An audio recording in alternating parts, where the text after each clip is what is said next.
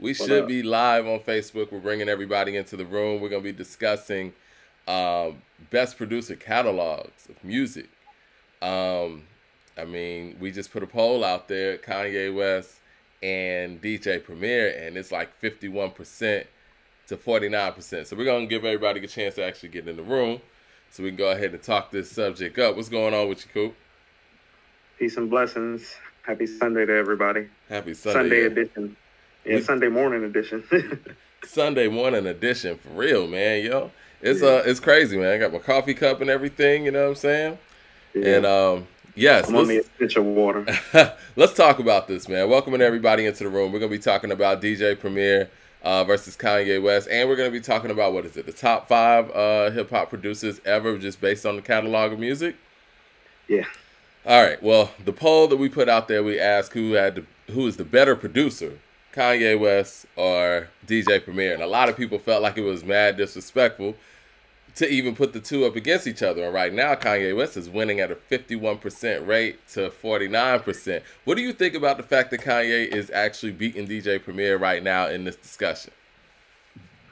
I think some of that is time driven because Kanye is currently just I told you, Mike, when you Google Kanye, it doesn't even bring up like his music. Like Well, that's frightening. So I mean, yeah. he's just ingrained. He's ingrained in culture in a way that very few hip hop artists or producers have ever been, and so there is some sway in that. But if we just want to keep it to the music, for the Preem fans, they need to understand it's more frighteningly close than they realize. Who you got Like, between the two? You got Premier or Kanye? I got Preem barely though. Okay, what makes you edge Preem out over Kanye? I mean, specifically, Mike, it's all of the classic songs that he's done that are on classic albums. It's a tipping point kind of thing because he not only has his classic stuff with his group Gangstar with Guru, but he has been a contributor to so many other hip hop classic albums, more so than any other producer, including Dre, in my opinion. Yeah, I mean, he's contributed to a lot of albums that are classic. And if we're talking, I mean, and if we want to talk about like relevancy, I know he may not move the meter the way Kanye does, but keep in mind, we're talking about somebody that started making beats, like, you know, as far as getting production credits around 1988. And Armani Caesar, who's a new artist, just dropped her project last year, which to rave reviews. And I believe the first single was produced by DJ Premier. Yeah. So there's something to be said for the longevity. And also, too, Mike, and here's something that I realized about Preem when you go through his catalog. Preem has almost worked as a producer the way Wayne has worked as an MC. He's a freelance, well, I won't say it like that, but you know what I mean? Like, he offers his services out to other, you know, people's projects. This is the way I kind of looked at what Preem was doing or has done. I think Preem goes to, let's just say, like Biggie's Ready to Die, right? Like, Ready to Die already had a culture. It had a sound, everything. It's like, okay, well, you need a DJ Premier track. So he goes to said individuals and gets them that DJ Premier track, kind of like So Ghetto on Volume 3, right? And, or like even shit, Nas is like on I Am. But see, with Kanye, I feel like when Kanye comes to the party, outside of the period where he did like the sped up soul samples, he actually takes the artists and produces them. I can't really think of a time when DJ Premier took a situation like when Kanye took on Common and made B. Go ahead. What's up? What you got? Something else to add?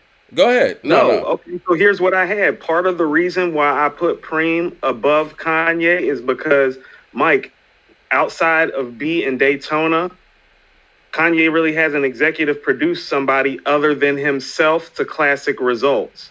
I feel like Kanye obviously is the groundwork for the blueprint. I'm glad you brought that up because here's another reason why I knocked him. You say he's the groundwork for the blueprint, but he only produced 4 songs. Only 4 songs on the Blueprint. Some of 13-track album, right? yeah, 13-track album. It was pretty much what him and just Bink did like Bink two. did two. He did Bink two. did two. Eminem did one. Did Just one. did probably some of the stronger records on there. I think You Don't Know is probably the strongest beat on the Blueprint, and I would say Heart of the City is probably number 2. But hold on. So these are the ones he did. He did Take Over, Heart of the City, right. Never Change, and he did the Girls Part 2 that's on the bonus track. Stuff, the bonus stuff, yeah. Which a lot of people prefer, actually. A lot of people prefer the bonus. I mean, it's dope. I don't. I think it's dope. I think the beat's better, but I don't prefer like the bars and how Jay put together the original Girls was more clever to me. Well, Kanye being an executive producer is kind of like what the Blueprint 3 is like, right? Or like Watch the Throne.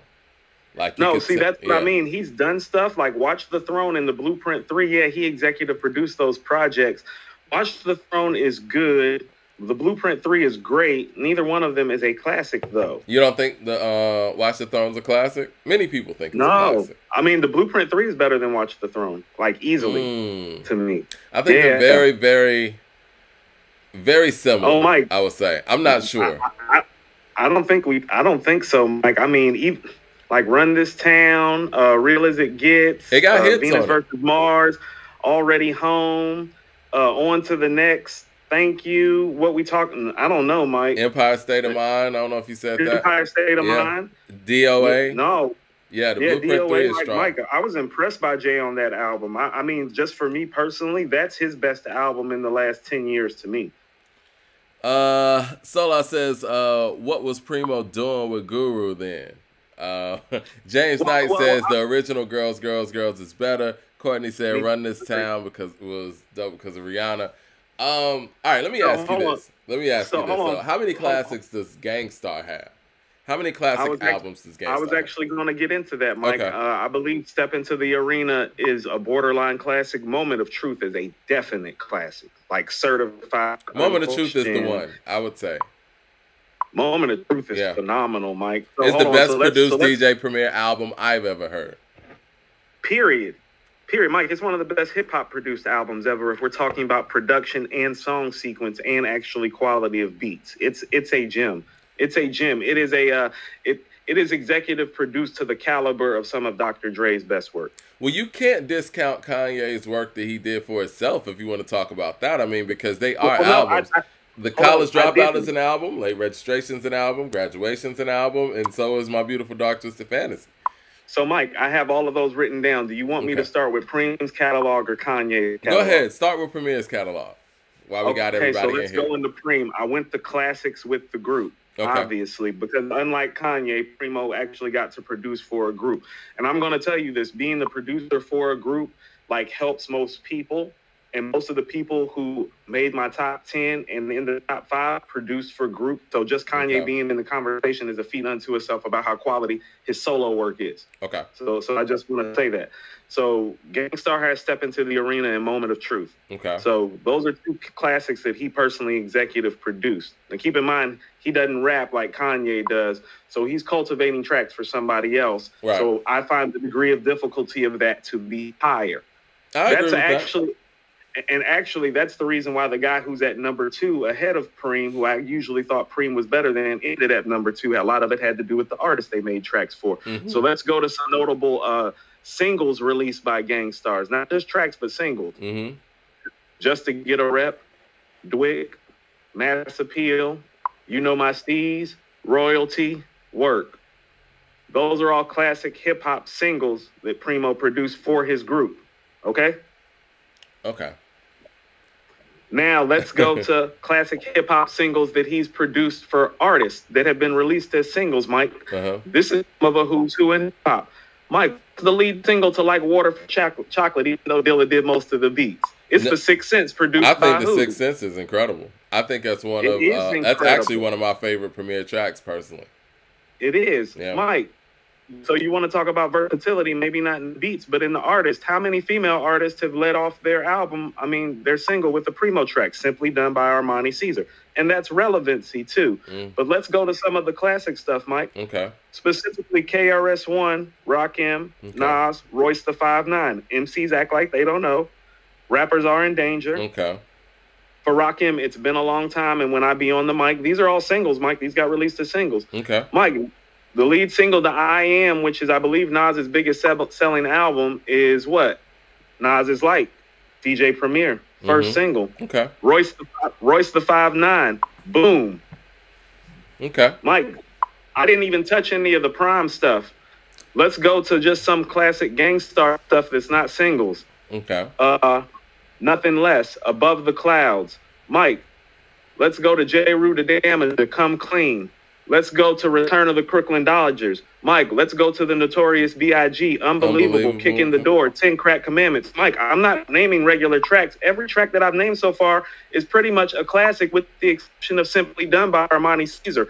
These aren't just singles. These aren't just tracks. These are all hip-hop classics. Mike, we still haven't got to... Remember the So What's Up that was the B-side to You Know My Steez? Mm-hmm. Mike, let's go to the J stuff, Mike. So Ghetto, Bring It On, Friend or Foe, Friend or Foe 98, A Million One Questions, Rhyme No More. Mike, let's get to the Nas shit, which is pretty much what gave him his name. Right. New York State of Mind, 1 and 2, Memory Lane, Represent, I Gave You Power, Come and Get Me. He did the best song off Juvenile Hell for Mobb Deep, Peer Pressure.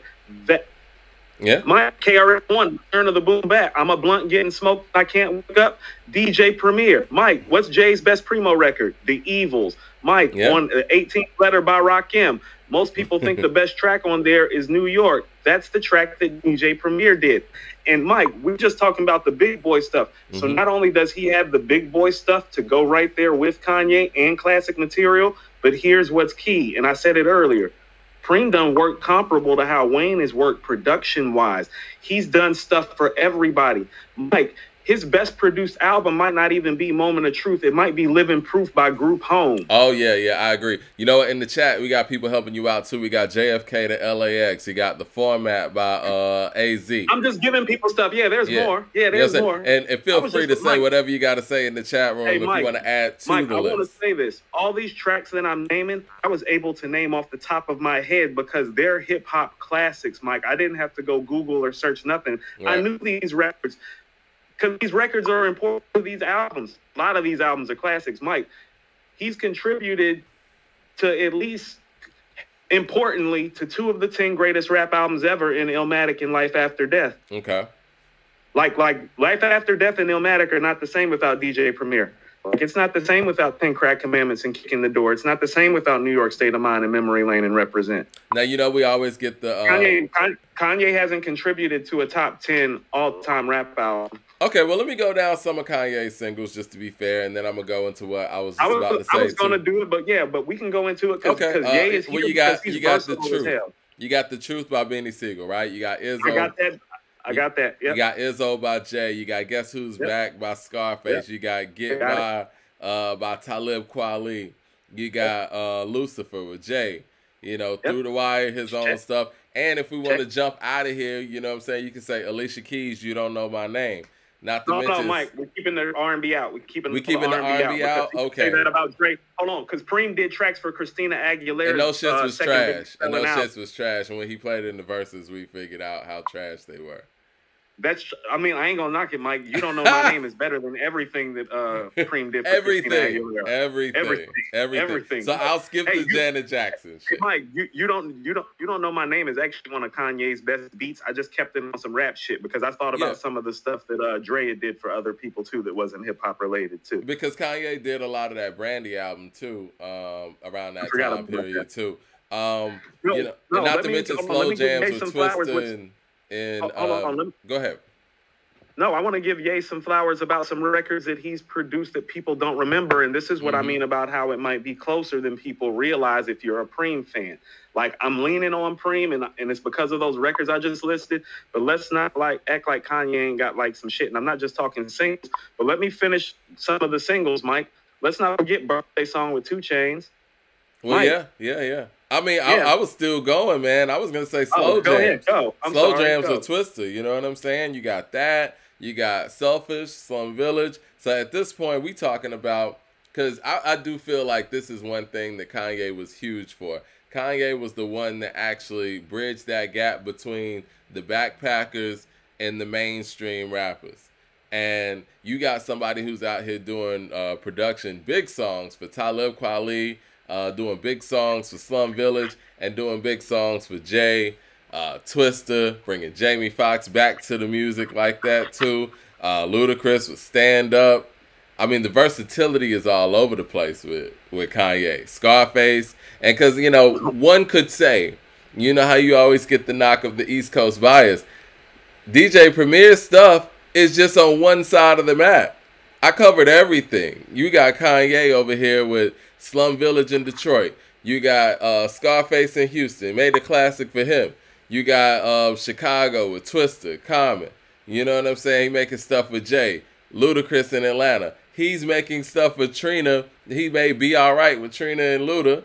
She's Mike, in Miami. Hold on, stop for a second, Mike. You're official head. I got Be All Right Down with the Star has actually one of Kanye's best beats, and people act like he didn't make that record. I think that's one of his 10 best beats, actually. And then we go to the West Coast. You got Dreams with The Game.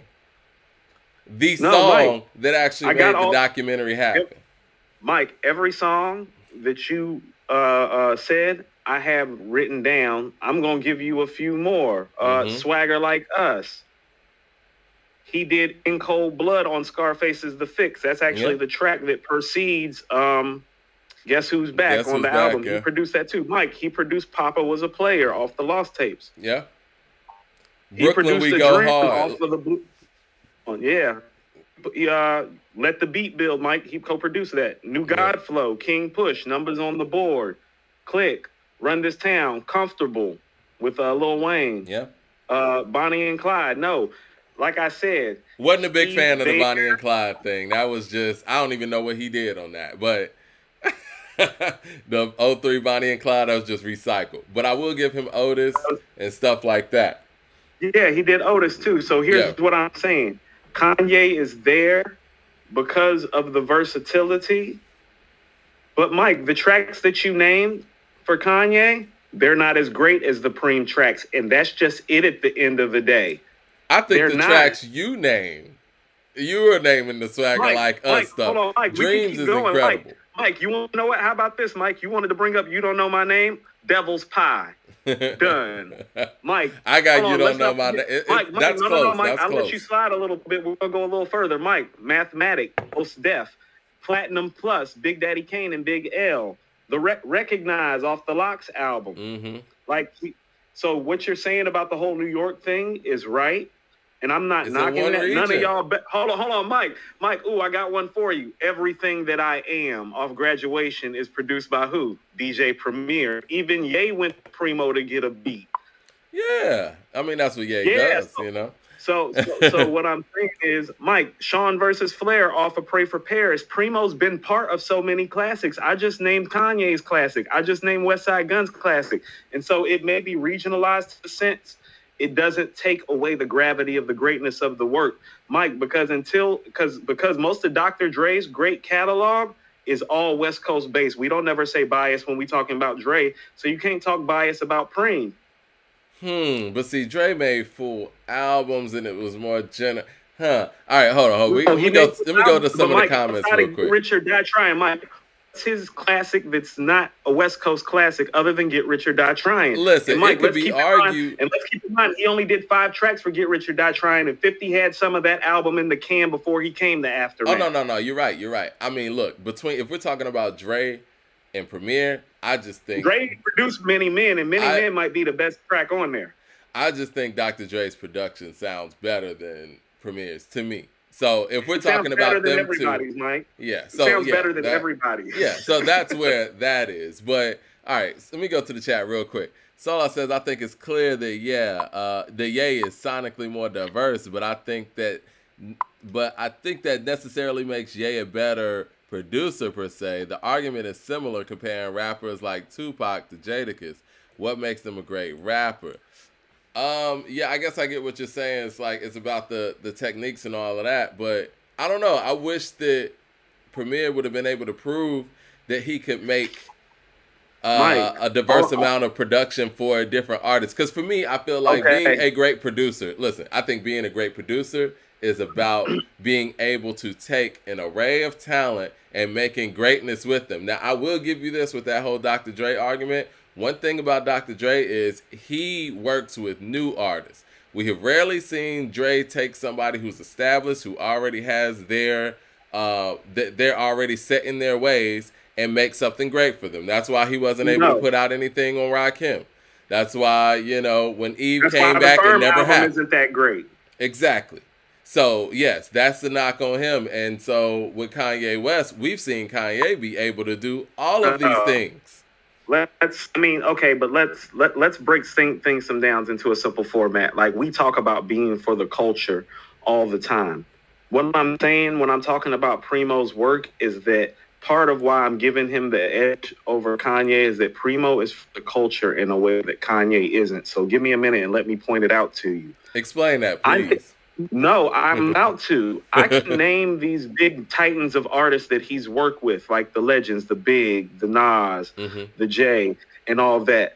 Preem gives the same type of love to cats who aren't like that. That's why I brought up Living Proof by Group Home. Yeah. To most people, Group Home aren't even B-level MCs. That's some of Preem's best work. No, I love that too. Mike, even OC, like what I'm saying is that Preem is a real producer for the culture in terms of like, if Preem makes some heat, he gonna give heat to whoever. You don't think Kanye does that either? No, you don't think he did that with Daytona? No, Mike, this is what I'm trying to tell you. If you actually go look at most of Kanye's classic shit, he either kept it for himself or he gave it to Common on B. Consequence got some heat. Consequence got some heat. Hold on, Mike. GLC got some heat. Hold on. How about this? If you weren't Chi-Town before 2010, Mike, you didn't get nothing from Ye. Unless you was from Rockefeller or Chi-Town, you didn't get no heat from Ye. That's what I'm saying. He did that on purpose, Mike. And so the versatility is there, but he kind of hurt himself with that. Anybody can go get a Preem track. If you're from New York, if you're outside of the New York walls, you're not getting a Preem track. He's done work with Snoop. I don't even know He's done 3 Snoop tracks. I've never heard the Snoop track on JD's album 1472. That's a Primo track, Mike. So he Life in worked 1472. So he worked Primo. with you, man. Yeah. That song wasn't that good. I know what song you're talking about. No, it had a bunch of work people with on. West Coast artists, and I just bought up a 20-year-old album with him working with a West Coast artist. That was a long time ago, obviously. But yeah, you're right. No, but it's just at the end of the day, and here's how I just played it. Like, they both have 2 classics that they've executive produced where they weren't the rapper. Now, here's what I'll tell you. Daytona and B are better than Step Into the Arena and Moment of Truth. Okay? But Kanye's songs aren't better than Primo's song, and Primo's done more work. Primo's classics are more legendary. They just are, Mike. I think that depends on who you ask, Mike, you gonna remember Otis the way you remember the 10 Crack Commandments? Hell no, Mike. But I'll remember Heart of the City the way I remember 10 Crack Commandments. I'm just saying. You're Mike, picking and choosing records. Mike, you know what I'm saying? Mike, how about this? Kanye, Preem got like 10 Crack Commandments, though. Ye's classics ain't like that when it comes to giving to other people. Guess Who's Back is not a better beat than any of Primo's 10 best beats. It's not, Mike. No, like, you tripping now. Like, you think it's messing with Above the Clouds, Mike? Is it messing with Above the Clouds or Come Clean? I would rather listen to Guess Who's Back than Above the Clouds. Yes. You're bugging, Mike. Above the Clouds in some people's mind is one of Primo's 5 best beats. You're totally wrong. You're totally wrong, Mike. Another record, if we talk about Inspector Deck again, Mike, another record. Chat to speak up and tell Mike that he's bugging, so I don't. Well, let me go to the chat real quick. Above the Clouds and Guess Who's Back is not in the same stratosphere, Mike. Who y'all got? Above the Clouds or Guess Who's Back? Let me go to the chat real quick. Put that up. Mike, 1,000,001 questions rhyme no more. Like, All right, come on. let me go That's to the better chat than Guess real, Who's real. Back. Both of those beats are better than Guess Who's Back. Hold on, real quick. Let me go to the chat, Coop. You got Soul says you can't use the whole argument. He said you can't use the whole album argument and then claim Andre 3000 qualifies as the top 3 rapper of all time. Yeah, I agree with that. Sean Johnson says, yeah, he did keep the good beats for himself. James Knight says he did one on Snoop's album to pay the cost of the Be Boss album. Yeah. Yeah. One and Only is a Snoop premiere track. That's what it was. Yeah. They've done like 3 records together altogether, I believe. They're not memorable. Let's just be honest. I mean, they're not memorable. No. I didn't say they were memorable, but he's done the work. That's what I mean. Anybody can get a primo track. It doesn't. When you look at Ye's discography, it's like it's all Rockefeller and Chi-Town. Is it? Literally yeah, mostly. Is it? Like, I mean, it's a track. It's a track. It's a track here or there, like Be All Right or Stand You know Up. what I'm saying? Or stand like here or there. He'll give you something. Primo be giving cats like whatever. What like, about Get By? That's what I mean, Mike. Here, and there, Mike. You can pull it up. It's not even like as far as making beats. I don't know if there's a major label or a major producer that's even put in the work this Preem put in. Like Get By is better than 10 Crack Commandments, by the way. No, it's not, Mike. It is. No, it's not. It's not better. Come Clean. It's not better than Unbelievable. That's what I'm saying, Mike. Anytime you want to go somewhere with one of Kanye's best beats, I can give you 3, 4, 5 primo beats. You can't do that with Ye. Every time you turn a corner, I got something for you, Mike. I think Dreams.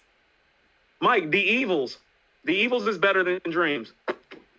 The Evils is better than Dreams. Mike? No, it's not. I think the song is better because it's Jay. But the beat, no, the Evils is a better beat. If I listen to both beats, I'm probably going to pick the Dreams beat. No, Mike, it's better. I'm probably Memory Lane. Nas is like, Mike, like it's too much, Mike. It's too much. 6 Sense is too much, Mike. The documentary 2 by The Game. He don't work for West Coast artists. What about the documentary 2? Let me ask you this. I think that beat's better than Dreams it's too. Not. No, that's it not. Is. Let me ask that's you one this, of Primo's best beats. That, to be honest with you, before he did Simply Done, I thought that was the last classic track he actually gave somebody was the documentary 2 beat. Because Premier's been producing the whole Prime albums, right? Yeah. All right. And so Prime 2, are any of them better produced than Daytona? Because, I mean, that's what Kanye produced the whole thing of that. No, but it's also only 7 tracks, too. You know what I'm saying? Are we going to do that to Daytona now? No. Hey, Mike. No. I'm consistent. I told you that I found Conway's performance more impressive on From a King to a God than Daytona.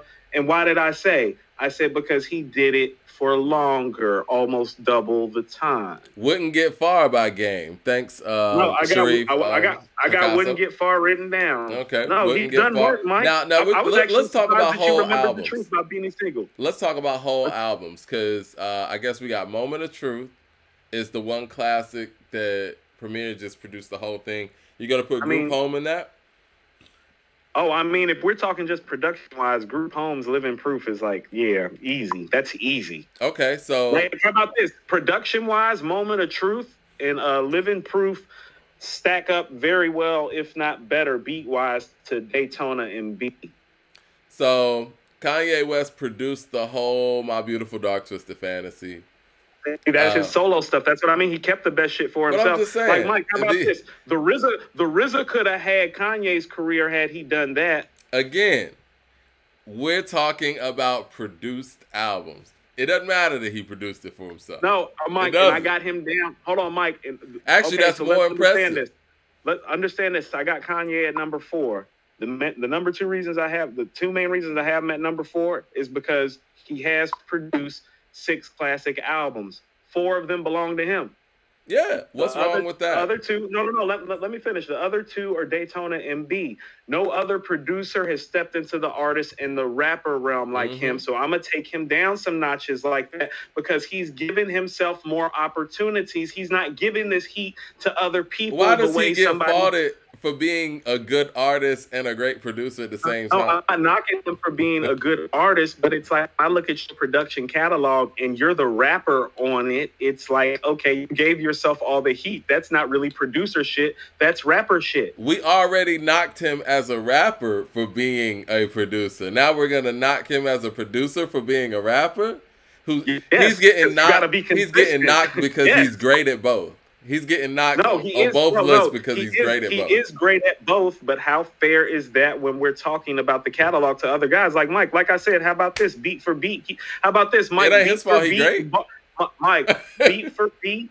Like beat for beat and bar for bar, lyrically, he's not better than the RZA. The RZA could have did what he did and be a way bigger star than he was. He chose to be a producer. I'm trying to stress to you that even though Kanye started off as a producer, he made a choice to be more of an artist and a rapper than a producer. He really doesn't produce to high levels unless he has some sort of stake in it, which means his shit or somebody that signed to him, Pusha T, or somebody from his hometown he looks up to, Common. You can get anybody can get a beat from Preem. Because they sound the same, because people are getting Preem beats. Kanye actually goes out there and gets an artist and says, you know what, I'm going to go out here and actually work with this artist. Like on some Jimmy Jam and Terry Lewis shit, like let me go get Janet and we're going to actually get to know Janet and make an album around this. Like Premier has never done what Kanye did with Common on B, where it was like he's coming off of Electric Circus. He pulls this man in. It's like, you know what? We're going to put together a Common record that is important to you, important to Chicago, and this is going to be a comeback record. And they actually did that as a unit. Premier doesn't do that. Premier gives you Premier beats. Like, okay, you want a Premier beat? It's like, all right, well, this is my signature sound. Boom, rhyme on it. Like Boom was for Royce. You think he really worked with Royce on that? He sent him a beat. And RZA couldn't have been Kanye. I agree with Jay here. He said RZA could be Kanye. I don't know about that. And yeah, let's not act like Prince Raheem. Let's not act like Prince Raheem didn't happen. He was trying to be a solo artist, trying to be the Fresh Prince. It didn't work out like that. The other guys were just better. I don't want to say better MCs, but they were better MCs. That's how it happened. That's what I'm saying. Hey, Kanye had some better. How about this? Look at it like this, Mike. Look at who he gives tracks to, really. He only really gives tracks to guys that are better MCs than him. That's some funny acting ass shit to be saying that he's better than somebody that anybody can go get a beat from and make a hip-hop classic. And you make the point for me. Listen to the cats that he will executive produce for, Jay-Z, Pusha T, and Common. Oh, well, they're better than you as an MC. You better be giving them a beat instead of trying to rap over it, nigga. Like, stop giving this nigga credit for doing... No, stop giving that nigga credit for doing what you're supposed to do as a producer. They rap better than you. You should probably give them the beat. You ever heard Good, Bad, the Ugly by Consequence? I have. There's some great beats on there. Yeah, you know. Yeah. And where's Consequence from, Mike? Consequence from New York. Where? That's Q-Tip's cousin. That's Tip's cousin. Right. He's from Tip's Queens. Cousin. But how's Consequence is from Queens. Right, but who we really been riding with? Oh, come on, how man. He's from Queens. Come on, Mike. You already know, like, I mean, come on, Mike. You know, that's what I'm saying. Like, Talib's from Cincinnati / Brooklyn. It was beneficial to him. That's what I'm trying to tell you. How was it beneficial to him? What? Hold on. Who was Consequence signed to? Who was Consequence? I don't know. Good question. Good music. That's the good. Eventually. That's where good music started. No, that's where it started, Mike. I was going to say, Consequence was, yeah. That was one of those I'm going to put my homeboys on type thing, because Consequence was rocking with him early. He started his label with him. What you mean? Right, like, right. What you mean? I was going to say, there was no good music before Consequence, yeah. So you talking about who was he signed to, Mike? What you talking about? He was signed to Ye. He was signed to nobody until... He was signed to Ye. He was signed to Ye. That's why Ye gave him the heat. It was beneficial. Who was Consequence signed to in those days when he was rocking with Tribe and when he was in that cypher with Noriega and 50 Cent, like in 98? He had to have a deal or something. I think Consequence had a deal before Good Music, honestly. I think he did, but I mean, that's... I'd have to go dig on that. It's been a minute since we talked about Consequence. But I'm just saying that there's no vested interest on that level for Consequence like that. You act like he was from Chicago or something. Like, he came through. Kanye came through and revitalized Twister. He didn't only just revitalize Common. Like, and you know what? I'm not knocking Kanye's catalog. I'm trying to express to you, it's not as extensive and as classic as y'all think outside of his catalog. Daytona and B, almost all the heat is right there. We named the rest of the heat, Mike, and that heat that we named, it's not messing with Preem's heat. That's why I put Preem at 3 and Ye at 4. It's a very valid conversation. Let me ask you this. Hold on. Let me say this. Like the debate that we're having, it's totally healthy because a lot of people, a lot of Preem fans don't understand this is a actual valid debate. And so even though I'm siding on Preem's side, I want people to understand you're saying a lot of valid stuff because these things are valid. He's right there with Preem. If you think that he's better than Preem, I don't agree. I'm not going to knock it because it's like, Mike, it's like when you told me that you thought ELE2 was better than King's Disease. It's like, well, I'm not going to argue with you. I had ELE2 at number 5 and King's Disease at 4. I obviously thought they were comparable projects on some sort of level. I got a question for you. Go ahead. I wasn't just listening to, to start talking again, but I had this question. I didn't want it to escape me. I know you're a big Prince fan, right? And you talk about vested interest and working with people that are in your circle and your best production being for yourself and your best writing being for yourself. So would you say this same argument for if someone said that Babyface was a better producer and writer than Prince? Because I would say in this argument, Kanye West would be Prince and Premier would be Babyface here. Mike, it would be a valid discussion and argument if we're just talking about producing. Are we talking about just the writing and production of a song? Yeah. Because clearly Prince's best stuff is for himself. No, it's a very valid argument, Mike. Because how about this? I find Babyface to be arguably like the best songwriter for other people in possibly the history of music, though. And Prince is a genius and kept most of the genius for himself. And I will say, Mike, and I'll say this right quick, part of the reason why I think Sign of the Times is his best album is because his genius showed without a full band behind him. Like there was no Wendy and Lisa, there was no Revolution. You know, they did a lot of work with him. And so I get what you're saying.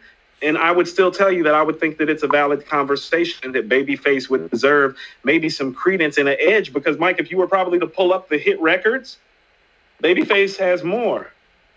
But much like, how about this? But much like I feel about Preem, like I feel about Prince, the quality of records, yeah. Like Babyface not fucking with the quality of records, but he got the hits and better at doing it for other artists, yeah. Valid conversation if we're just talking production, songwriting. If we're talking artists, ain't nobody fucking with Prince except Stevie Wonder and Michael Jackson. These rappers didn't make Purple Rain, Mike. Keep trying to tell these niggas. Soul says Babyface is greater than Prince. Curtis said, producer and a songwriter, as a producer and a songwriter, if you were to tell me that, Mike, here's what I mean. You want to talk about versatility? Mike, he wrote Take a Bow for Madonna. That went number 1 on the charts. Like, he can write a song for anybody. Yeah, Babyface got hits for anybody. So if you think that he's better than Prince as a producer and a songwriter, like he might be. He's not a better performer. He's not a better arranger or composer. Well, he's definitely not better artist. Yeah, he's not the total artist, but just in that production songwriting area, like, I mean, who is better than Babyface at that, Mike? I mean, since we just went into who is better than Babyface, Mike? Babyface wrote the whole Waiting to Exhale soundtrack. I was about to say Waiting to Exhale, Mike. That's probably his crowning jewel because it literally says, I can write a great classic song for anybody. Watch me do it. Yeah, anybody. Records. Curtis Finn says, no one is messing with Prince, LOL. You know what? I'm with Curtis on this one. I got as Prince a producer. Hold on, Mike. As a producer and a songwriter, actually for other people, R. Kelly and Babyface is the more valid conversation because Prince really wasn't big on other people. Period. But it's the same thing. And R. Kelly's thing. Nasty Bastard, who we shouldn't be mentioning anyway, but he's actually the comp for Babyface if we're talking about producing songwriting for other people at an extremely ridiculously high level. But I think with R. Kelly, it's the same thing that you're talking about with Kanye. It's with people. I was actually saying there's a very valid comp between Kanye and R. Kelly in terms of people around you, because really he had no real vested interest in Twister. I know there were rumblings about Twista, joining Rockefeller, but that never happened. Those hit records that he did for Twista, Overnight Celebrity and Slow Jams, he didn't get anything out of that as like, you know what I mean? Outside of just being the producer. I forgot about Overnight Celebrity. That shit was hard too. Yeah. I mean, and that's impressive too, because Twista, he changed Twista's whole image. Briefly, yes. Yeah. I mean, people forget Pope Pimp. Twista was already talking like that. It's just that that time the image matched what he was spitting really for the first time. I mean, sonically, he changed his whole like he brought him to a new audience. Same thing with Kanye. He brought him to a new audience. Yeah. Yes. Yeah, because people didn't really know. Twista didn't change that much. I'm saying in terms of subject matter content and how Twista was spitting, he didn't change that much, Mike. I didn't think it was like some sort of conscious effort for him to switch his flow. I think they just like I said, they glossed him up. They made his persona bigger. Yeah, they just shone a brighter light on who he really was. And I don't feel like they watered him down either. And that was one thing that Kanye was able to do at that one point in his career, and kind of still now. He's able to keep you somewhat raw, but still open you up to a wider audience. And that was one of his gifts. And that's why he made Talib's biggest record. Like, no one thought Talib was going to have a song on 106 in Park consistently. And then he did it with a song that wasn't even something that was supposed to be on those countdowns anyway. You know what I mean? Like, he kept it real Talib. These songs that you're talking about are great. And I'm parsing, it's a thin line, but what I'm saying is that these songs that you're talking about that Ye produced, they're just not remembered in the annals of hip-hop history the way Preem tracks are. If you think he's better, that's fine. I just want you to understand that it's like those songs aren't, like people don't remember Get By the way they remember The Evils, Mike. They don't. Not in the annals of hip-hop history of classic hip-hop songs. Okay. No, they don't remember... they don't remember Stand Up the way they remember Kick in the Door. No, Another they don't. One the Premier guy. They don't remember. Hold on. They don't remember just the what was the song? Wouldn't Get Far with Game. They don't remember that. They remember I Gave You Power. And so that's where I'm telling you, Primo is better. Is that like the shit that you really remember? Kanye's got versatility and stuff over the board. It's not as classic as Primo shit. This for the culture, right? I guess that depends on who you ask, man. Primo has made the classic shit that the culture is going to remember more, song to song, beat to beat.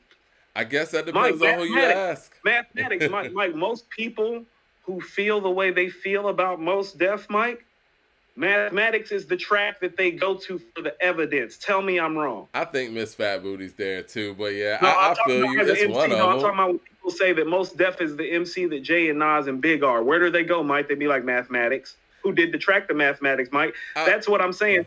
So understand this about Primo too, and here's really the final straw.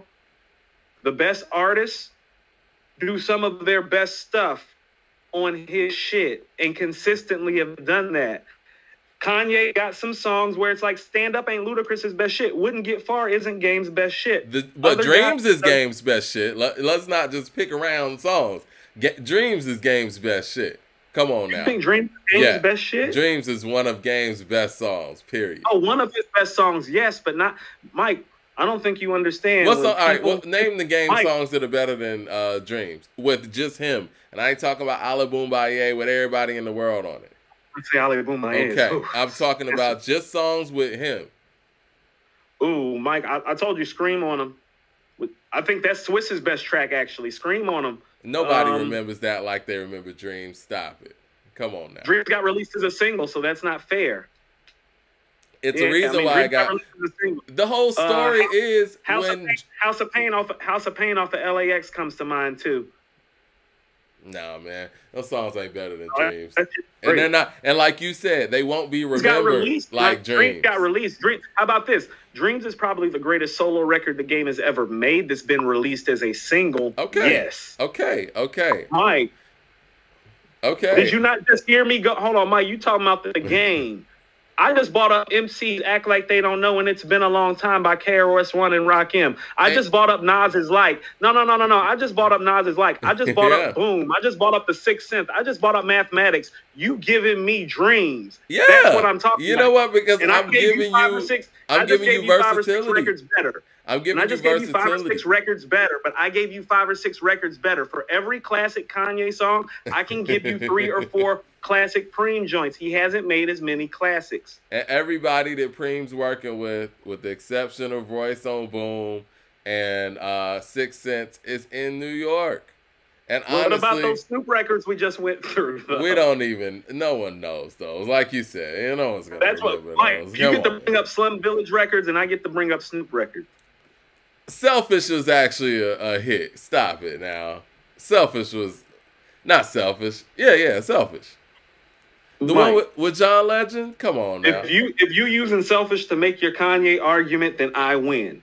No, I'm just saying you're bringing up a Snoop record that no one's ever even really heard like he that. doesn't work with other people. I keep trying to tell you, no, Preem works on whoever calls, is what I'm trying to tell you. And New York So if he's only only calls Preem, I He's guess. worked on whoever calls. If you call Preem, you're gonna get a beat. I bet you plenty of niggas done called Ye and not got tracks. Go look at the catalog. Well, yeah, it's a superstar, so I mean, it is what it is. Thank But you. He's a superstar. He too good to give cats like a group home a beat, album of beats like Living Proof. That's what I'm saying. That's the difference, Mike. Those beats are all classic. Kanye don't know how to do that.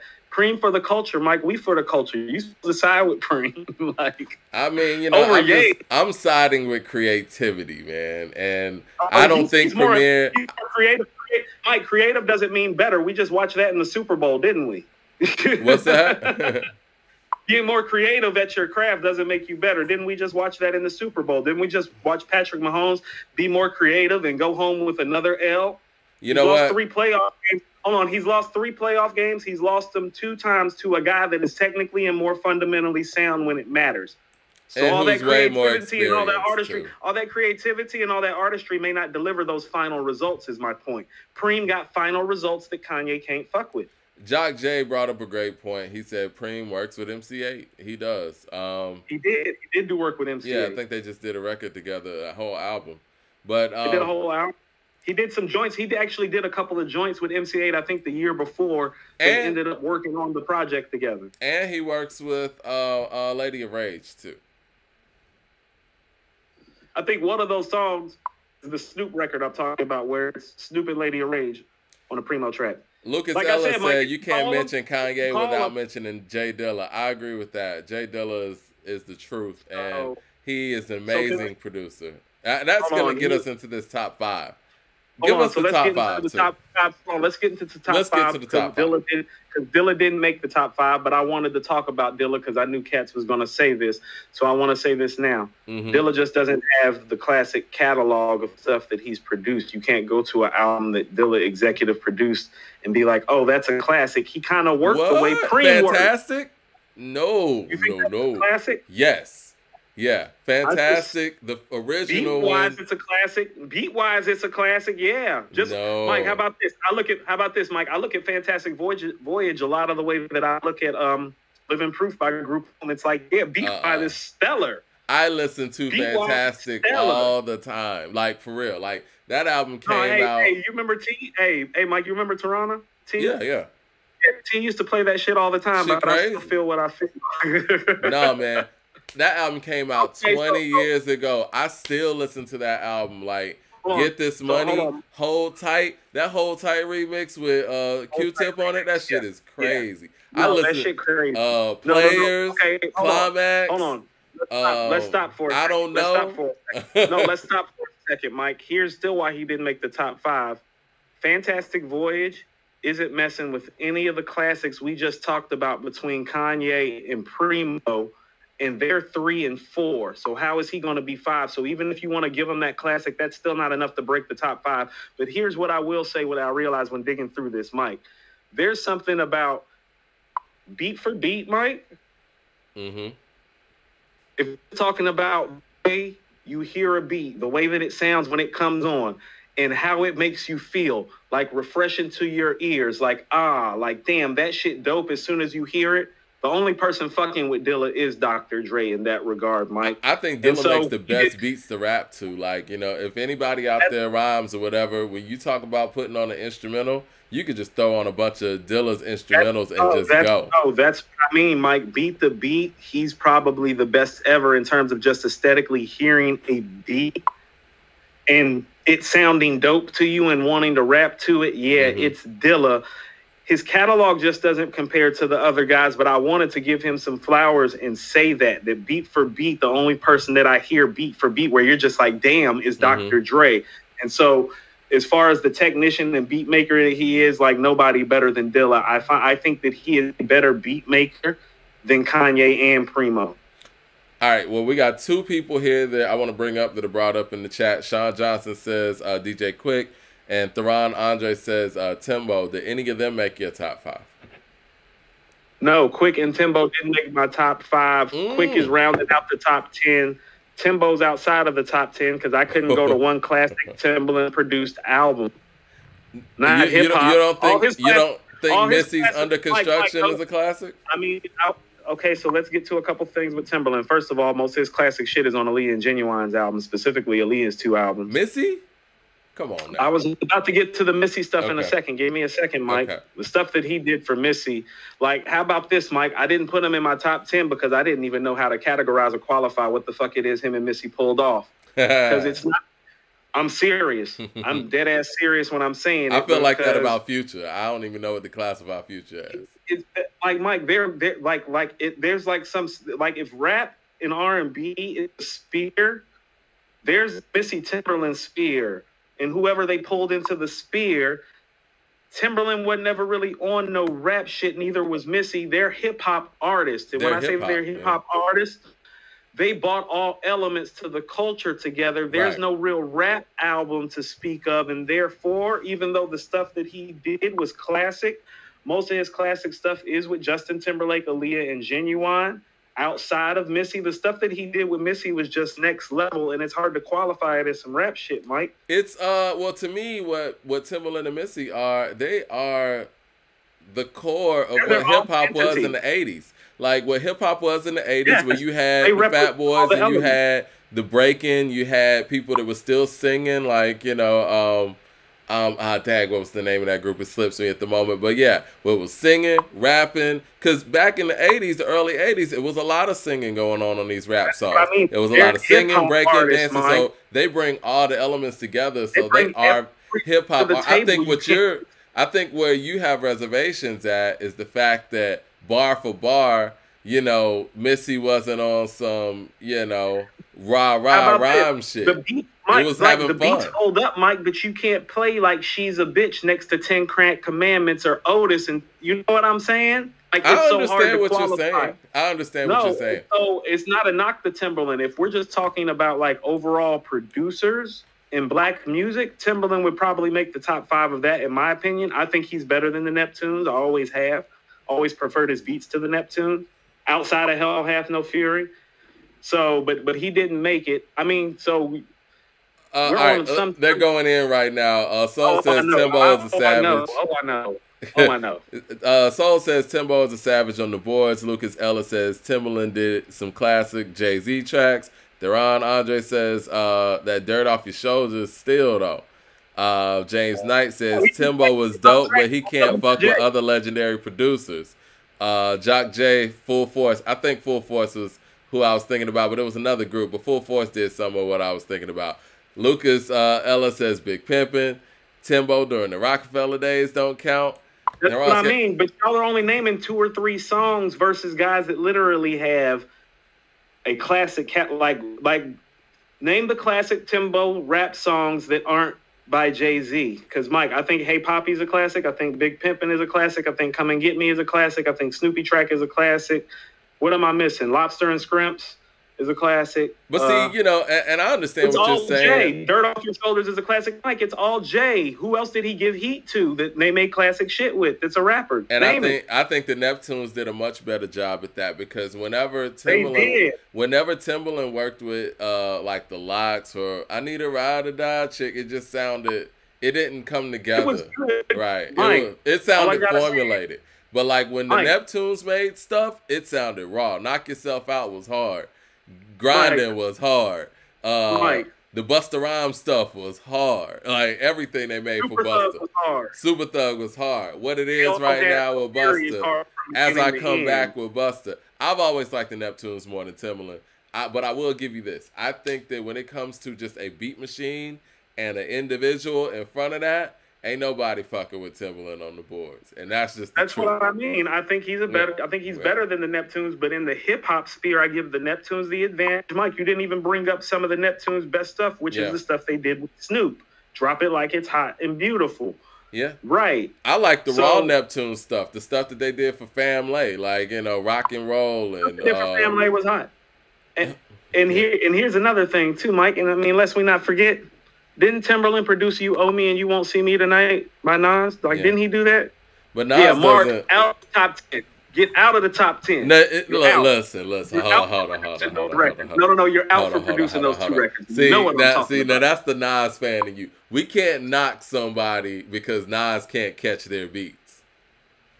Mike, those were almost career enders, Mike. That's Nas's fault. I think if Jay had those same beats, those songs would have been dope. Hey, how about this? That's where I knew Nas was feeling some pressure from Jay. I'm like, why are you even taking that track? Anyway, because he's not in the he top made 10. Is That Your Chick for Jay, and Jay took that shit, and killed it. Smashed it. He smashed Is That Your Chick. All right, go to the top 5. I know we're running out of time, so. Yeah, we're on a little bit of a time constraint today. I got Preem at 3. I got Kanye at 4. Now, you want me to go to my 1 and 2, or you want to go to 5? Who was 5? Hey, Mike, you're gonna like this. I got DJ Paul at 5, Mike. What? I love it. I got DJ Paul. I'm interested to hear how you got to DJ Paul being at 5, but I love it. Mike, when I went through it, I was trying to find the album that 3-6 hypnotized mine, like all the auxiliary and ancillary parts. I was trying to find the joints that he did where I was like, nah, Paul didn't smash. Like, I couldn't find this. Paul smashes every time he does the beat. And he still does it. And I just couldn't knock it. And I think also, too, with this, Mike, and this is very important, I specifically have him in front of Alchemist and Havoc. And here's why. DJ Paul's sound still resonates throughout this entire region to this very day. This entire culture. Hey, man, go show me a DJ Paul. Go show me an album that it says DJ Paul executive produced it where you don't enjoy the production, Mike.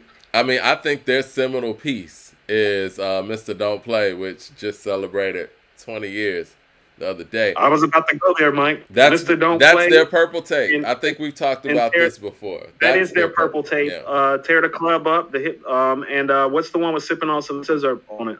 Like 6661 was cool. Oh, World Domination. World Domination is the one. About the production.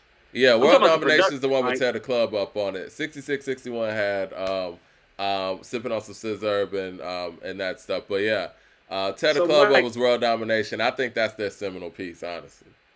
I think that's their seminal piece as a group, but I feel the way that you feel about Mr. Don't Play. That's their purple tape. But I mean, Paul's a beast, Mike. And when I just started going beat for beat, I was like, Paul's the best producer that ever came out of the South. Ever. I've said that for a minute. Ever. And a lot of people will put Manny Fresh ahead let me say this. And if this region has been in control of the music technically longer than any other region, and his sound is the sound that you can hear in other people who are hot today more than anybody else from yesteryear. Isn't that top 5 shit, Mike? And the fact that they actually originated crunk, but don't even fight to get credit for it, and they let the whole phase go, and they're still here. You know why? You want to know why, Mike? Because DJ Paul's a great producer who can make any type of beat, really, if he wants to. He's a brilliant, great producer. When you hear a DJ Paul track, it thumps. Like, how about this?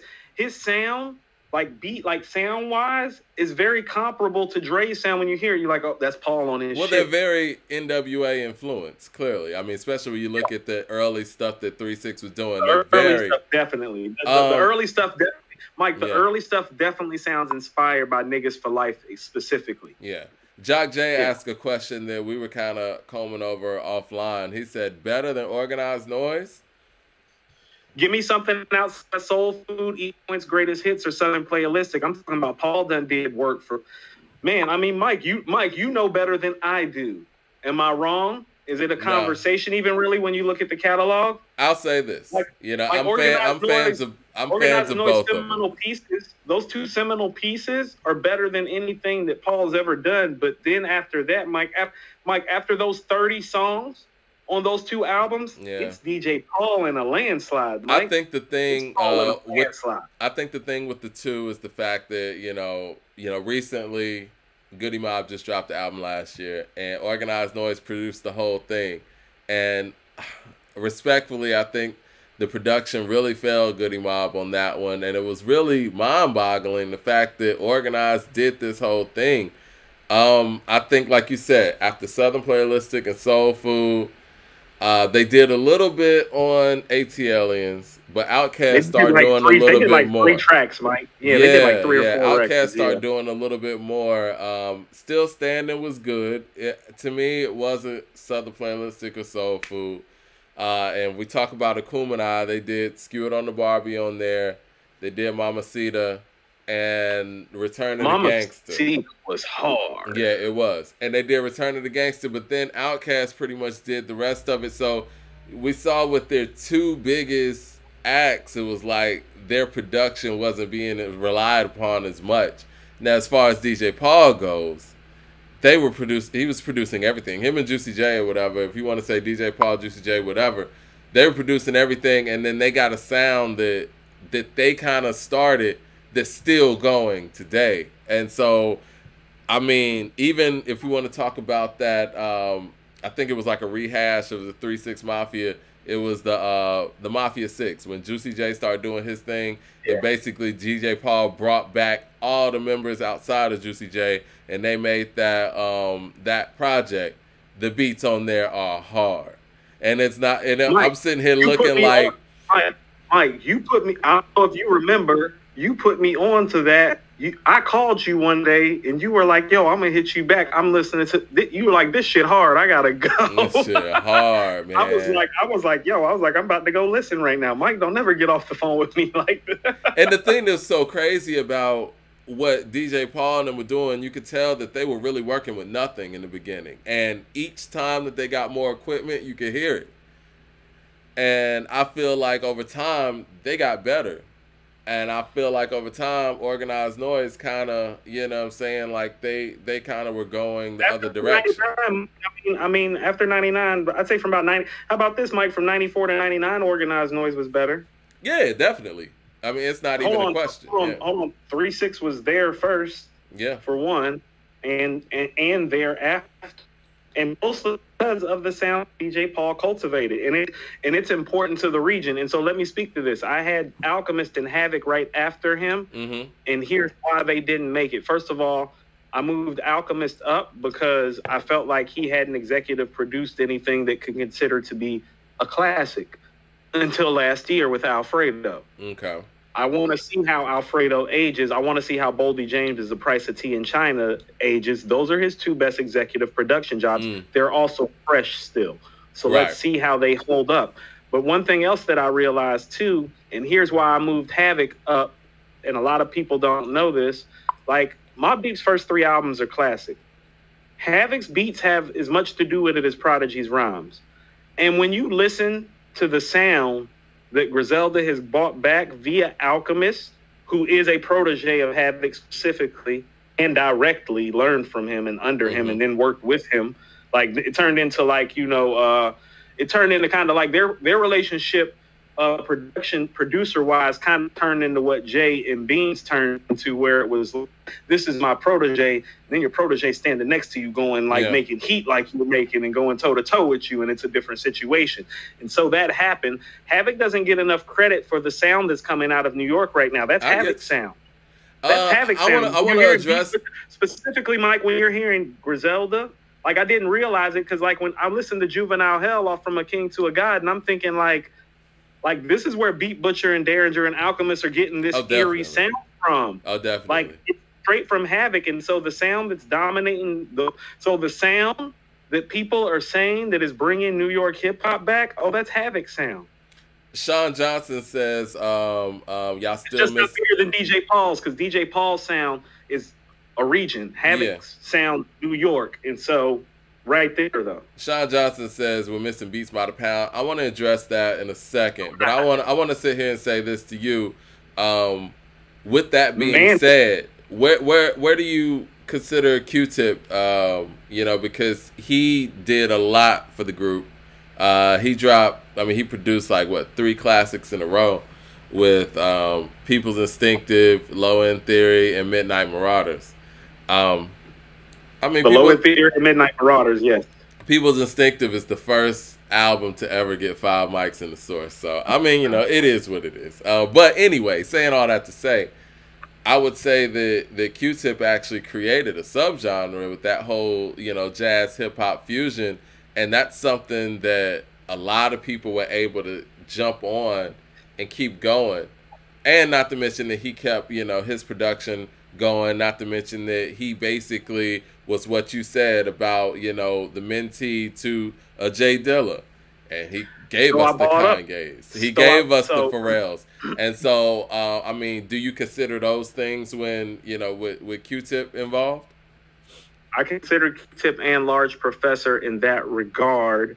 I'm going to tell you specifically with Q-Tip and Large Professor, I just think Dilla's just a superior beat maker, and they're in the same vein. And it was just hard to get Q-Tip in there and have Dilla in there too, because Dilla does what Q-Tip. I mean, Q-Tip will tell you Dilla does what I do, except for he does it better. But Dilla has Q-Tip not produced. will tell you that. But Dilla hasn't produced the Low End Theory.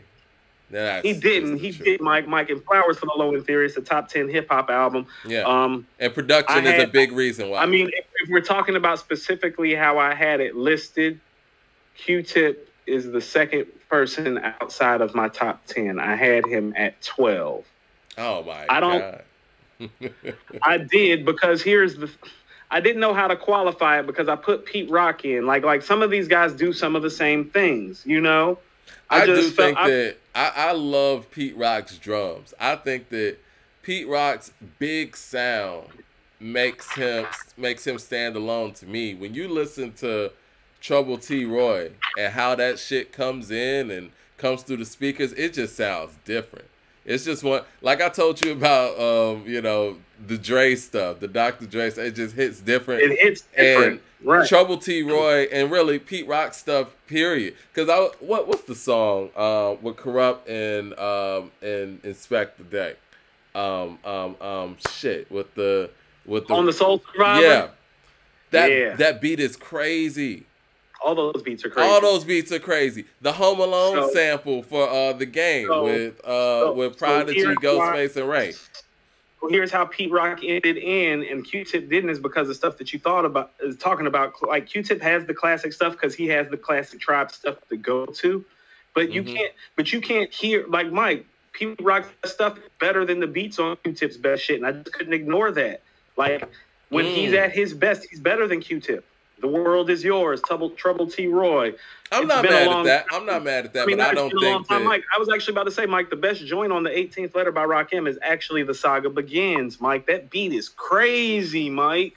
Thank you, James Knight. True Master. True Master is the name of the song. I'm tripping. True Master. Yeah. Oh, yeah. That beat is fucking bananas. That beat, that's what I'm saying. So Pete Rock has worked the least, which is why he fell further back, because beat-wise making, him and Dilla are better beat makers than somebody like an Alchemist or Kanye or Primo, they just haven't worked as much.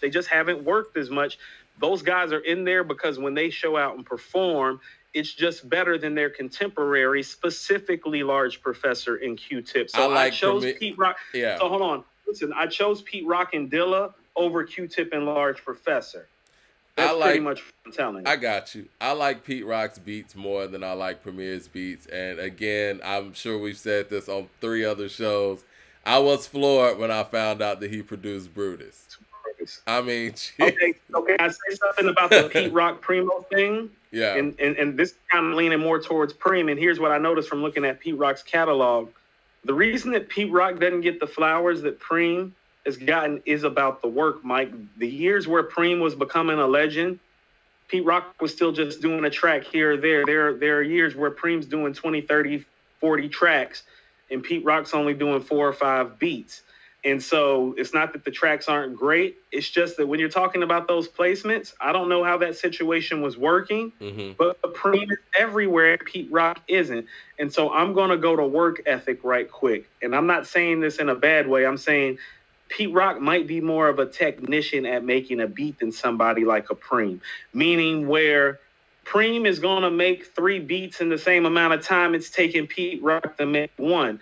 Now that Pete Rock joint, oh, it might sound better than 2 of those Primo joints for certain, but Primo's probably going to make something on that 3rd joint that's comparable. And when you start pacing that out over a course of time, what you're going to have is somebody who does 3 tracks on Illmatic versus somebody who does 1. Okay. Kevin Bingham says, can we get the top 5? Go ahead. Give your top 5. I mean, so at 5, we got DJ Paul. At 4, we got Kanye. At 3, we got Primo. At number 2, Mike, I got the RZA. I want to talk about RZA for a minute, too, because RZA was actually somebody, even though I'm a big Wu-Tang fan, in my mind, I had him rounding out this top 5, as in, it's probably going to be 4th or 5th and not certain of it. But, Mike, when I went to it, I actually thought he's actually closer to being the greatest hip-hop producer of all time than he is, like, being 4 or 5 on the list. And let me tell you why. Go for it. You already know why. Let's go to the albums that he has executive produced, and he is a rapper too. None of which he's rapping on these albums, but he's not the main MC, and it's comparable to Dr. Dre. And so we're gonna go to it. Except for he writes his bars. I'm not touching that yet. Okay. Enter the Wu-Tang, Mike. Wu-Tang Forever. Only built for Cuban links. Liquid Swords. Iron Man. Supreme Clientele. Mike, with the exception of Supreme Clientele, I don't think people understand this. He did almost every single beat on those hip hop classic albums that I'm naming, with the exception of about 4 songs, Mike. Yeah. True Master did the MGM on Wu-Tang Forever. He did Brooklyn Zoo on Return to the 36 Chambers, Mike. Yeah. If you include Return to the 36 Chambers in this argument, which I think is a great album, but not a classic album. Great album. Great album. Not a classic, but a great album. Yeah. So Mike, that means he has been the executive producer of 6 hip-hop classics. And the only other producer that can say that actually produced those number of albums is Dr. Dre. And here's what I mean about it being barely, Mike.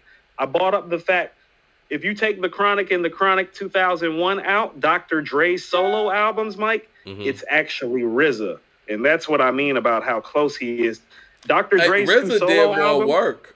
RZA did more work, hands-on work, than Dr. Dre did on a Get Rich or Die Trying or All Eyes on Me or documentary. That's what I mean when I'm saying it's closer, Mike, than people are realizing. Dre's a better beat maker. And Dre's got the classics, but Mike, even is he a better beat maker? I think Dre's a better producer. I think RZA's a better beat maker. Producer. He might not be. He's not a better beat maker because RZA's a better producer. Dr. Dre ain't got an ice cream in his beat arsenal. But Mike, you want to talk about something? And here's what I realize: it's like, oh, RZA better than Preem, and it's not a conversation. Mike, all the singles released off these classic albums, except for Supreme Clientele, RZA produced all the singles too, except for Brooklyn Zoo. Let's go to the list of singles produced from these albums, Mike, which is like these songs are all classic hip hop songs that got released as singles. Let's start at the top. Cream, Ice Cream, Can It Be All So Simple, All I Got Is You, Bring the Pain, Criminology, Incarcerated Scarfaces, Glaciers of Ice, the original version of I'll Be There For You, the Razor Sharp mix was on the cassette that went platinum. People forget RZA produced the original version, and that version still got put on the main version, on the radio version on the flip side. I actually like that version better. I think the beat's better, Mike. I just don't like I like the way the hook, I like the Biggie sample better, but the beat is better on the other like the original one because the hook sounded so much more eerie on there. It did. It sounded eerie. Yeah. Mike, Shimmy Shimmy Ya, Triumph, It's Yours, Daytona 500, Wu-Tang Clan Ain't Nothing to Fuck With, Protect Your Neck, The Mystery of Chess Boxing, Heaven and Hell. These were singles. These are all classics. Mike, did I name one rap song that's not a classic?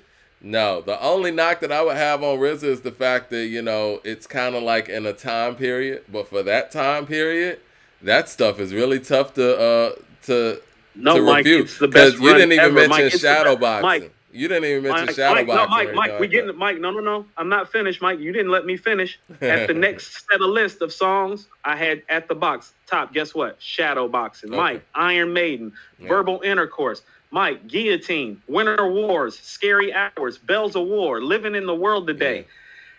Mike, Long Kiss Goodnight off of Life After Death is produced by the RZA. Yeah. You know what? Yeah. I'm not to sound controversial. I was kind of underwhelmed by that. Mike, I was actually about to say, Mike, a lot of cats enjoy Long Kiss Goodnight the way they enjoy Kicking the Door. Because I guess You're Nobody to Somebody Kills You and Downfall was just right there. That's like I said, between those three songs, which is the best into a rap album ever, like My Downfall and You're Nobody Till Somebody's Killed, Mike, that's just some of the best rap shit ever. So I agree. Kevin says that Only Built for Cuban Links is the best solo Wu-Tang album. I think it's the best Wu-Tang album, period. If we were to count all of the Wu-Tang albums, solo and ever made. Clinton Calloway Jr. says Premier killed him on the verses. I disagree. I think RZA murdered Premier on the verses. But, I guess to each his own. I mean, RZA's sound was fucked up. He was dealing with the sound handicap. Premier was telling him that he was sounding good when he was sounding awful, and he still won. Yeah.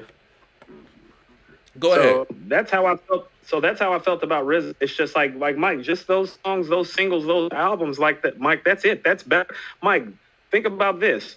Cream and Kanye have done more work, and their catalog still ain't better. Now, you know what? I will give you that, man. I'm vouching for Kanye, and, I know I'm arguing against Preem, but I love Preem, too. But that stuff you just named for RZA, that shit is something else. Neither you one didn't even name with that, Mike. When I listed it out, I was like, oh, Preem and Ye ain't fucking with you. Ain't even mentioned Fourth Chamber. Like, these Mike, beats are crazy. There are plenty of joints. Mike, 260, Assassination Day, Box in Hand, Snakes off of Return to the 36th Chamber. Mike, Tragedy off the Rhyme and Reason soundtrack. The stuff he did for Grave Diggers, Mike, like... He did $150 on Supreme Clientele. Since we're going to talk about Grave Diggers, though, man, I mean, I still, and I will always stand with this, I think the most underrated producer in hip-hop is Prince Paul. He did a lot of that Grave Digger stuff. I think Prince Paul and DJ Quick probably would share that moniker. Yeah, equally. People keep asking about Quick and where you got Quick. Is he outside of your top 10? No, Quick is literally at 10. Okay. I got Quick at 10. I love Quick. I love Quick's beats. Yeah.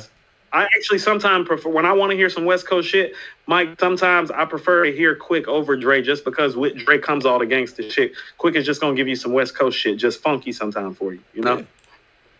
Quick is... but I do have Dr. Dre at number 1, Mike. All right.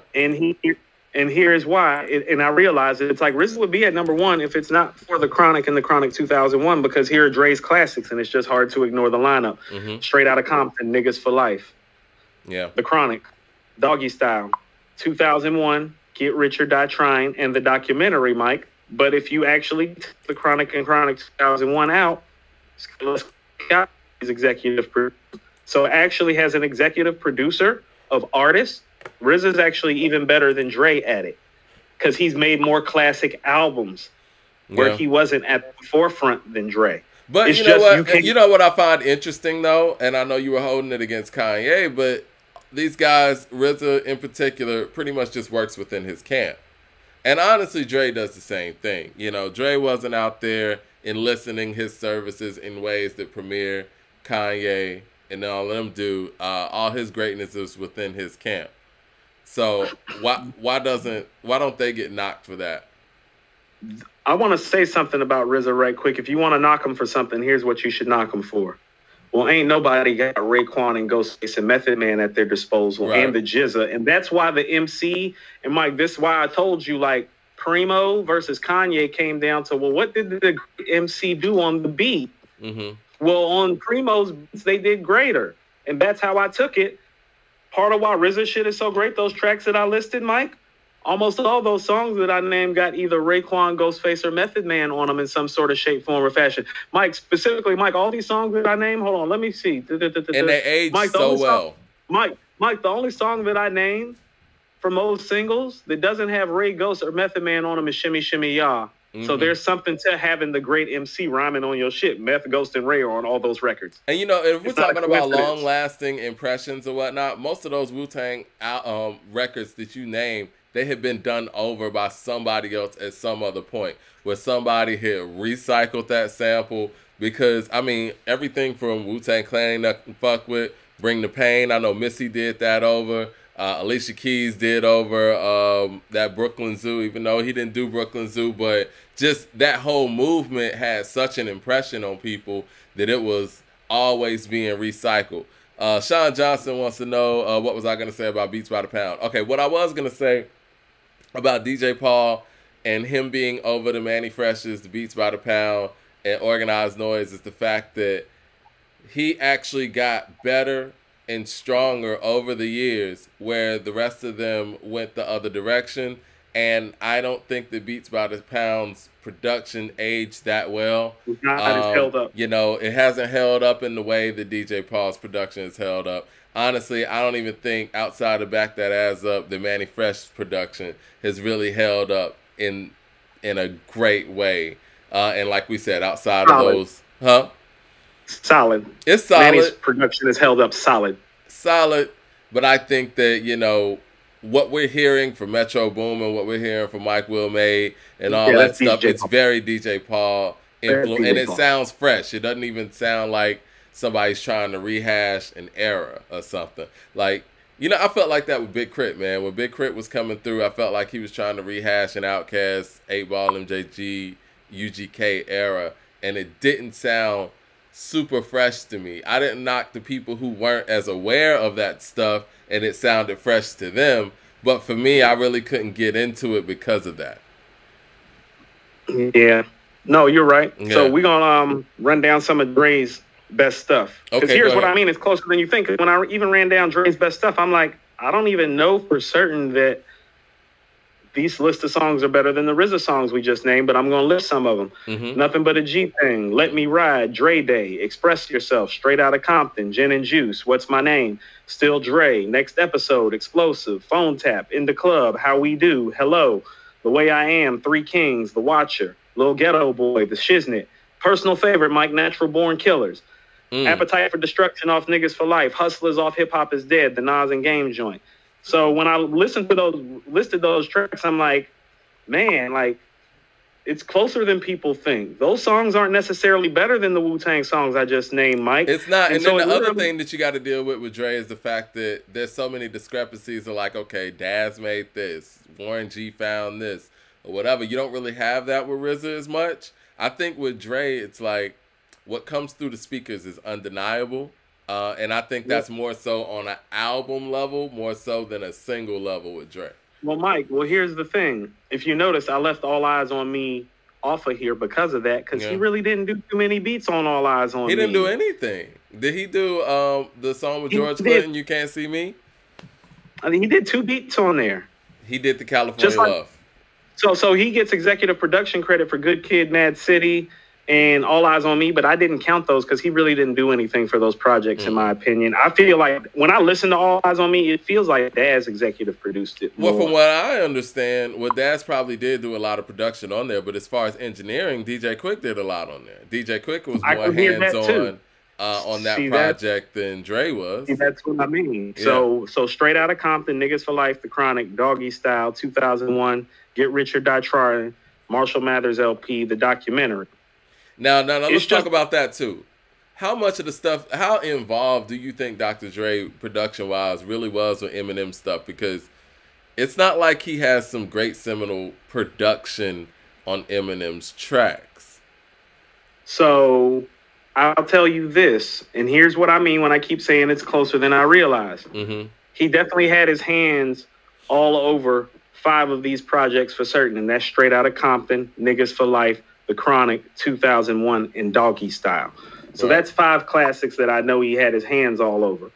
Now, remember I told you, RZA had his hands all over 5 classics too, and kind of took the helm for the 6th one, which is Supreme Clientele. Mm-hmm. He's kind of at the helm of Get Rich or Die Trying, the documentary, and the Marshall Mathers LP.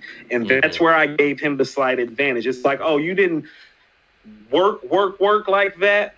But RZA got a project like that too, where you can feel the executive production effect of RZA and that Supreme Clientele, and you can feel Dre on Get Rich or Die Trying in the documentary specifically. So even for those of you like you who don't feel like Marshall Mathers LP is a classic, it's still 2-1 on that executive produced but not hands-on classic, and that's what I mean. It's closer than people think. I got you. You know what? Let me go ahead and say this since we have rounded out the top 5, and I know we're about to get up out of here in a minute. Everybody in the room, make sure y'all go on to YouTube and subscribe to According to Hip Hop's YouTube page, because we got a whole bunch more of these discussions. If you've missed some of the ones in the past, you know, I know everybody asked, like, where can I get the old episodes or the episodes from last week or 2 weeks ago? We got everything on YouTube. So, yeah, make sure you subscribe. And we're going to start going live on there, too. And, you know, Coop, he got this top 5 show going on that, you know, you guys can catch up on, too. So that's on our YouTube page. So just go to According, the number 2 Hip Hop, and subscribe to the YouTube page. You said 5 was DJ Paul, and quick, who was somebody? Or Kanye. Yeah. So who was somebody we're missing that everybody keeps asking about? You already addressed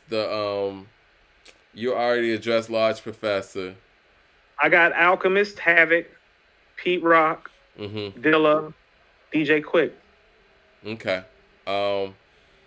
Any new producers that you think could be creeping in that? And what do you think would need to happen? I don't want none of the young heads to take this personally. I hear a lot of great young producers that are building out their catalogs right now. The way the game goes right now, it's more song than I think the person that's going to show themselves is going to be the person that executive produces the project that we're going to remember. So there's about 5 or 6 or 7 guys right now that I'm looking at, and I'm just waiting to see who's going to show themselves the way RZA showed himself, the way Dre showed himself. Hit Boy keeps getting these opportunities. Hit Boy got the opportunity to produce Nas's project. He got the opportunity to produce Benny's project. And for me, I think that, you know, those are some nice notches in the belt, Mike, but beat-wise, he doesn't line up with anybody that just made our top 10. He does not. He does not. I think that if we're talking on a talent level, I've said this before offline, I believe, I think Metro Boomin could possibly be the Timbaland of this generation. He doesn't really work with very lyrically strong MCs, but I love the chemistry that him and 21 have. Hey, Mike, Metro's the guy that I'm looking at the most, if you really want to know. I would like it to be Metro, because I think he can. I think he's the guy that can take the helm of a whole project. Like, how about this? Like, I know he sounds good with Savage. I would love him to hear him executive produce Lil Baby's next album with some tracks from Weezy, like with Weezy kind of there with him too. Yeah, Metro. I want Metro and Weezy to do Lil Baby's next album. Like, me personally. What do you think? I would love that, but I want Metro at the front of the boards. You know what I'm saying? What do you think about Kendrick's production? What do you think about Kendrick's production? It's solid. It's good. It's nothing. He does what works for him. He does what works for him. Yeah. And so he's an intelligent beat picker, just like he's an intelligent lyricist. Yeah, I think that right now the best beat picker in the game is definitely Westside Gunn. Yeah. And, you know, I mean, when Ross picks a beat, it still, you know, is what it is. But Westside's just been doing so much work. Oh, Mike. Oh, here's another thing. You know, Alchemist produced Elizabeth off Supreme Clientele. Yeah, I knew that. I didn't know that. That don't sound like Al. What people need to understand before we get out of here, 2020 was an incredible year for hip hop, and especially since we're almost at the end of February, and we really haven't even gotten anything new in 2021. So what Coop and myself did, we went ahead with all the dialogue that we've been doing over the past year. We went ahead and put that thing in one book. So we made basically hip hop's first yearbook. So the 2020 yearbook. And it's available now on Amazon. I'm going to go ahead and put the link in the bio. But basically, we were able to encapsulate everything that happened in the year 2020, hip-hop-wise, socially, and put it all in one book. We got some of the... I know you were doing some rankings on there as well. Let me go ahead and put this link to it. You know, there's all of my lists that people have been arguing with me about the past year that we've been doing this podcast, because we're approaching a year doing this podcast, Mike, and we've only taken a couple shows off. So we've logged about 40 some odd shows. And pretty much it's just a compilation of all the things that we talked about last year. So we have the top 20 albums of the year. We have the top 20 verses of the year. We have the top 20 slept on projects of the year. We have the top 20 songs of the year. And it was fun. It was also something that was ever changing, because last year was one of the greatest hip hop years ever. Mike, you know this. I was like, man, I was like, I got to bump this person. I got to bump this one. Like, I'll just tell all the fans right quick. Like, I put Lil Uzi and Future's project up, and it ended up making me push Gunna's project back, because I thought Lil Uzi and Future made a better album as comparable sounds and styles that I was hearing on the project. And so it was something that was ever changing and that we were literally working on week to week, and like super excited and happy. And we really just wanted to offer something for the culture. We're going to do one every year. We got other things coming, but it's really like a good timepiece. You know, we want to document it. We want everybody that started to follow us, support us, to be able back on it as a timepiece, you know. And we trying to classy this shit up a little bit. Like, you know, it's hip hop coffee table book. Like, you know, we're grown men. Hip hop has grown into a grown up genre, and we just wanted to reflect that in the culture too. So yeah, definitely. And we wanted to document. Oh, go ahead. My bad. We wanted to just document history as it was going on, because in the digital age, you know, things happen like 2 months ago, and you just forget what happened, you know. And so what we were able to do, basically, through all the discussions that happen on the court in the hip hop, and just go through everything from month to month and highlight the most talked about and the most documented things as it happens. So, you know, being able to have a timepiece and documenting history as it goes along in print in a way where people can't just go on the Wikipedia and delete it or edit it and tell you that something else happened in 2020 that really didn't happen in 2020. So you got physical evidence, you know? And you want to know what? This is fun for our fans, like, and the people following and watching. It'll give you opportunity to call us out on our shit, too. Like, I'm going to tell you something that I realized. I ranked A Price of Tea of China right ahead of the Lox's album, the Living Off Experience album. I'm like, man, that Lox album is holding up really well. Like, damn, I'm not sure. You know? That, so, you know what? You can come up here and give me smoke. You can come up here and give me smoke after you cop the yearbook too. You know what I mean? Yeah. Because, you know, we're kind of putting our feet to the fire with it too. It's like, you know, we talk all the time about how many times the source messed up. Mike, I don't agree with you. Like, people's instinctive shouldn't have got 5 mics, in my opinion. So it's one of those things that we're doing. If they could do it again, people the opportunity to debate. If they could do it again, they probably wouldn't have given it 5 mics. But that's the thing, like. You know, and that's the exciting thing about doing album reviews. I know you do album reviews and done a lot of great ones for us, and you're taking a risk whenever you give something a really good rating and sometimes a bad rating. Like, the source gave Doggy Style 4 mics. I bet they wish they could take that back, but you can't. But that's the part that's history. You know what I'm saying? Like, sometimes you get it right, sometimes you don't. Hey, Mike, when I read my Nasir review, sometimes I'm like, what the fuck was I on? Like, what was I doing? You know what? Before we get out of here, we were talking about reviews, man. I read the Illmatic review, and you know, Illmatic is Illmatic.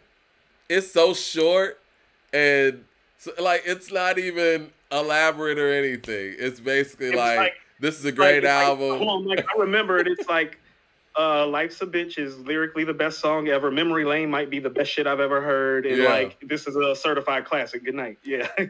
You know who wrote that? Miss Info. Huh? Yeah, Miss Info wrote that review. Yeah, Miss Info. Yeah, under another name. No, I mean, she was right. I remember when I heard Memory Lane, I'm like, no, she's right. This is probably might be a best rap song, just like bar for bar ever. No, she was spot on about her review. It was just brief. She said she was leaving the office, you know, had her Walkman, put the tape in, got on the train, and was like, couldn't stop listening to it. And, you know, I don't know where she was living, maybe like Queens, Brooklyn, whatever, but a trip from Midtown Manhattan to Queens, New York, or wherever you're going, you probably listen to that album like 2 or 3 times just in your commute. So, good everybody stuff. had Illmatic, Mike. Like, my older brother Ramirez used to tell me, because I was in Charlotte, but he used to tell me, he's like, niggas down here in the hood down here was riding around to Illmatic all the time. Like, South Side, North Side, up in the crack in the A, Yeah, great album. Great music's great music. And we will see y'all next week. We're going to do Friday next week. It won't be a Sunday, but we appreciate everybody hollering at us on Sunday. And definitely go to the YouTube page, subscribe, and go to that link at Amazon and check out the yearbook. Amazon Prime, I had that thing delivered to you the next day. And we appreciate everything. And I'm going to holler at you next week, sir. Salute. Yes, sir.